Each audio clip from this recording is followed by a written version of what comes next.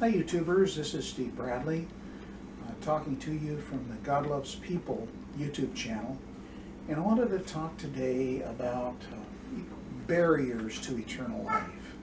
Now, if you think about it, Jesus said in John 5:24, "He who hears my word and believes in him who sent me has everlasting life and shall not come into condemnation, but is passed from death into life." Now that means that you start at a point of death. You don't start at a point of life. So how did that happen? How come there is this barrier that's broken by believing in Jesus Christ? How come that happens? Well, if we look to the book of Genesis, in the 3rd chapter, we find that when Adam and Eve ate of the fruit of the tree of the knowledge of good and evil, some things happened to them that God said would happen. Earlier in the book of Genesis, God had said, look, if you eat from this tree, you're going to die. And so when Adam and Eve both ate from that tree, they began a process that ended in death for every member of the human race.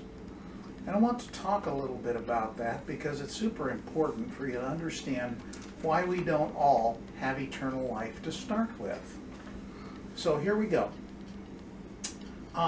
When Adam and Eve ate of that fruit, they died in 4 interconnected but separate ways. The first one is they began to die physically. Now we kind of know that because there are a lot of graves and cemeteries around, and it seems like everyone goes there. But what God told Adam was going to happen was he would start a process.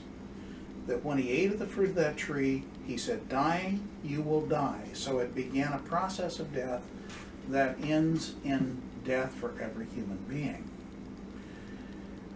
However, the second thing is they immediately died spiritually, because when God comes to look for Adam after he had eaten of the fruit of that tree, Adam hides. He doesn't want to see God. He doesn't want to talk to him. He is not interested in God. Please go away. Don't bother me anymore. I'm afraid of you. So what had been a relationship of love now turns into a non-relationship involving fear. The third thing is that all the human race became subject to what we call eternal death. And we'll talk about that another time. But for right now, that means that you don't get to live with God in heaven at all. So they also changed so that their new reality was passed on to the people who followed them, whom they bore. So for example, in Genesis chapter 1 verse 27, God says, or Moses says in that, he says, God took the dust of the earth and he made him a man. And prior to that, God had said, let's make man in our image after our likeness. On the other hand, when Adam had a son, it says Adam brought forth a son in his own likeness. In other words, what he was like.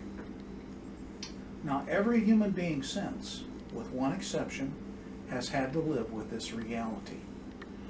So that when Jesus said, once you believe, you pass from death into life, he means you've broken the barriers from death, the death that kept you away from eternal life, into the life that God has for you. So the barriers are these. Number 1, physical death. Number 2, spiritual death. Number 3, eternal death. And number 4, we all pass it on. And the sad thing about it is, when we're spiritually dead, we don't know God. We don't want God. We can't hear from God. We can't experience God. We can't encounter God. God actually has to reach down from heaven and say, hey, you want to be with me forever? Believe in my Son.